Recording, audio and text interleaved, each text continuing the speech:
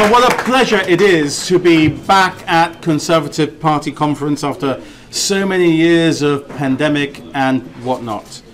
I know that Joseph Garcia, the Deputy Chief Minister, and I are really amongst friends here tonight. And I say that not just because we are accompanied by a close friend, James Cleverly. James has long been a friend, long before he was Minister for Europe. I say that because I know that all of you are good friends of the Rock, best friends of the Rock. And I don't just mean the members of Parliament who are members of the Gibraltar group in Parliament. I know that in that Conservative group we have more support than in any other parties, but I know that in the Conservative and Unionist Party we have more support than anywhere else in the United Kingdom. I know that we're 2,500 miles away from Gibraltar, 2,589 miles away from Gibraltar, in fact, to be exact. But I could just as easily have started tonight by saying, my dear fellow Gibraltarians, to all of you. Thank you. And I know that is the case because I know you all care deeply about the future of Gibraltar.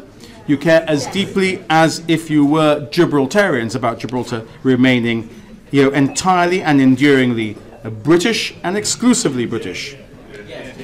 And therefore I know that all of you will be rooting for us as we go into this final stage of negotiating a new UK-EU treaty between those two parties for our future relationship with the EU.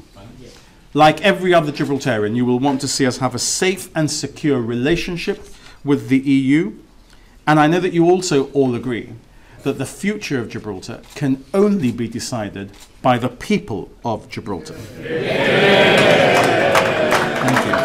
I know that your commitment to our self-determination is unquestionable, and you know that our commitment to Britain is unshakable.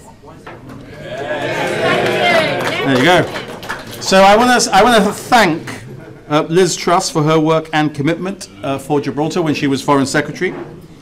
And I know that that commitment and readiness to help in the negotiations continues now that she is Prime Minister. She made that very clear to me when I saw her recently after she took the job. And I want to thank the Conservative governments of Boris Johnson and Liz Truss for their support through COVID. Not just with giving us vaccines for the whole population, but also with a sovereign guarantee for our long-term pandemic debt.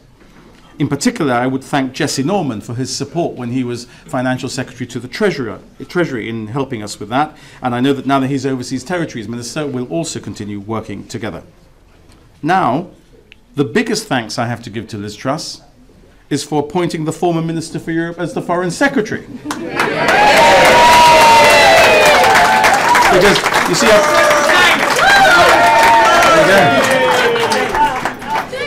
so apart from having been Minister for Europe, James has been a good friend, and he's now an old hand in these negotiations.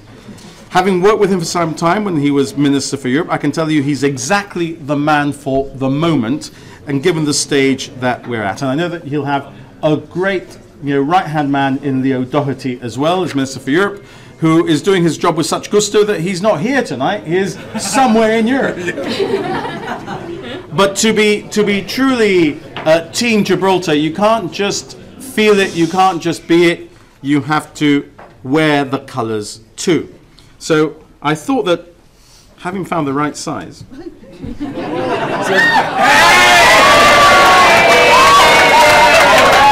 Gibraltar Football Association shirt,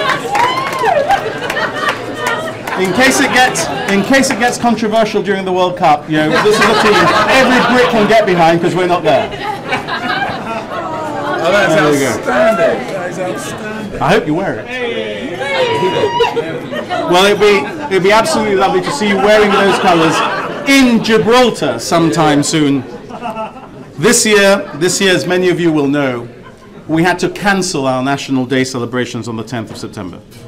The death of Her late Majesty left us with nothing to celebrate and everything to mourn. You all know that the British Crown has no more loyal subjects than the British people of Gibraltar. Yeah. Our Royal Gibraltar Regiment proudly guarded the sovereign and the royal palaces back in March and April of this year. What better demonstration than that of our indisputably British sovereignty? Our people, our regiment, guarding our sovereign. We were therefore absolutely heartbroken when the death of our late Majesty was announced. Because as many of you may already have heard me say, but I will never tire of repeating, we were her rock, but she was ours too. And both of those analogies extend far beyond the geological. So today, as I see you for the first time since the pandemic, and as we gather for the first time since we mourn Her late Majesty, I want to end my address to you tonight reaffirming the entire, enduring, and exclusive loyalty and commitment of the people of Gibraltar and the government of Gibraltar to the British Crown. We all, I know,